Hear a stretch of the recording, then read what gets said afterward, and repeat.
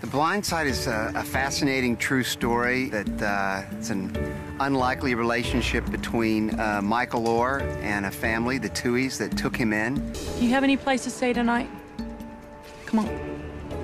It's almost like the universe created this family, got it going, they were doing great, and they were having all the success and the joy in the world, but something was missing. You know, the first time I spent the night at the house, I felt like that's where I was supposed to be in, and they made me feel at home. Michael moved in to live with us full time, and it had probably a much greater impact on our lives than we, did on his life. Sandra has channeled Leanne Tuohy. It really is important to see Leanne and Sandra Bullock in the same place and have them talk. The Blind Side, a 2009 American biographical sports drama written and directed by John Lee Hancock, based on the 2006 book The Blind Side, Evolution of a Game by Michael Ors. The storyline features Michael Oher, an offensive lineman who is drafted by the Baltimore Ravens of the National Football League. The film follows Oher from his impoverished upbringing, his adoption by Sean and Leanne Tuohy, to his position as one of the most highly coveted prospects in college football, then finally becoming a first-round pick of the Ravens. This movie was nominated for awards, and Sandra Bullock had a career-solidifying acting performance as well. It's equally heart-wrenching as it is heartwarming. But how accurate was this movie in the portrayal of Michael Oher's real life? We break that down today.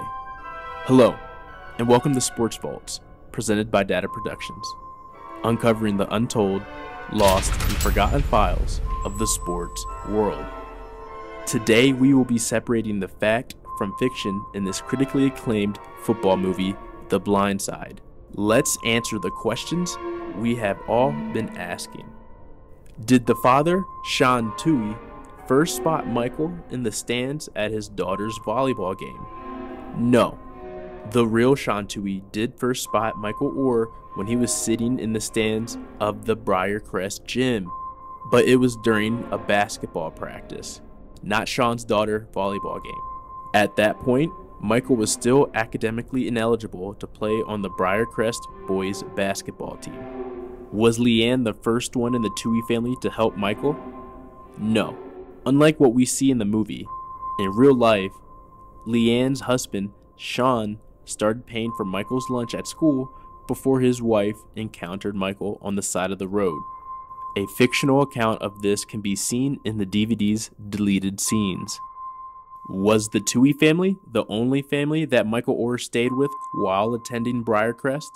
No. In reality, it took months after the roadside encounter before the Tuohy family welcomed Michael into their home.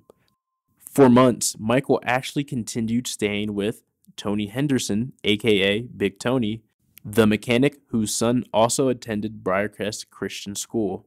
And for months after that, at least 5 different families, both white and black, provided Michael with a place to stay after his coaches realized that he didn't have a home.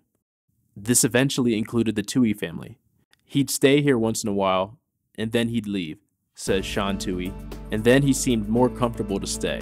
With regard to the Tuohy family, the real Michael Oher said, "When I moved in with Leanne and Sean, I felt loved, part of a family. In the other houses, I didn't feel like I was a part of the family. I didn't feel like they wanted me there."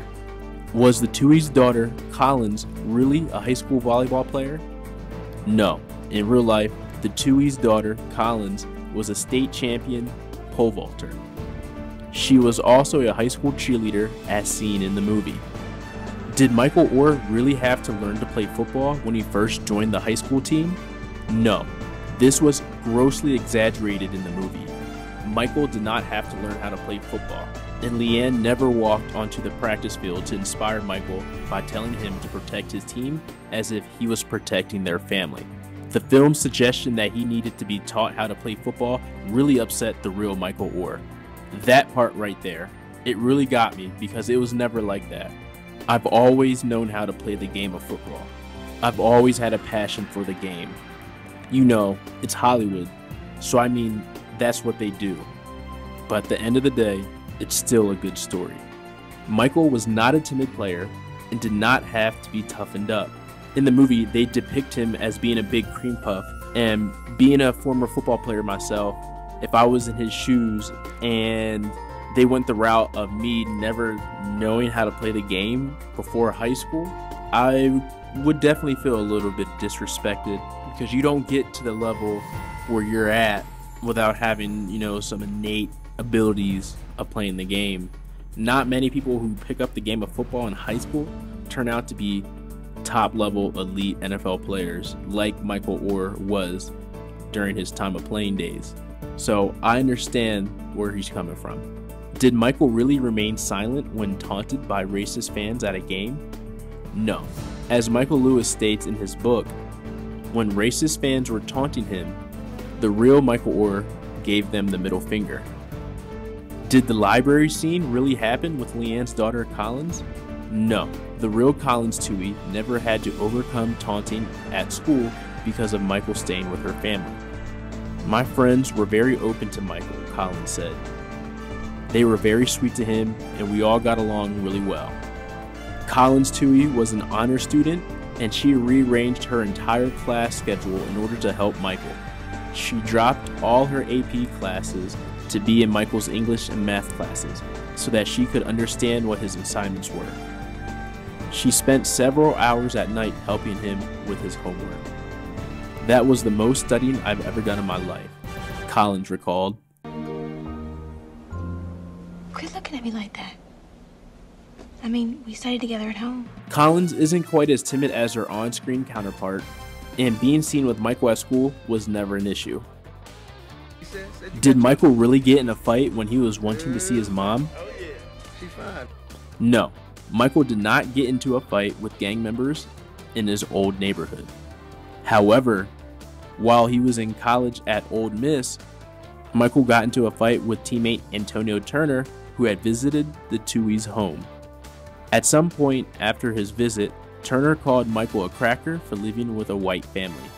Antonio also made comments to Michael suggesting he was going to have sex with Michael's white sister and white mother, similar to the comments made by the gang member in the movie.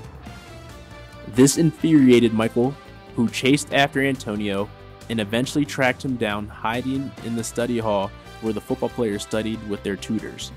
Michael threw the 230-pound Antonio onto the ground, picked him up by the throat, beat him in the face, and threw him across the room. In the process, a 3-year-old son of one of the tutors was knocked to the floor and suffered a bad head wound. The small white boy laid on the floor in a pool of his own blood. When Michael saw what happened to the boy, he ran off.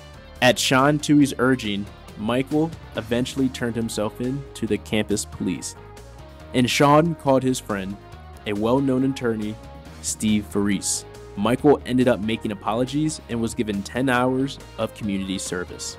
Regarding Michael going back to his old neighborhood to see his mom, it is stated in author Michael Lewis's book that whenever Michael Oher went back to his old neighborhood, bad things often happened.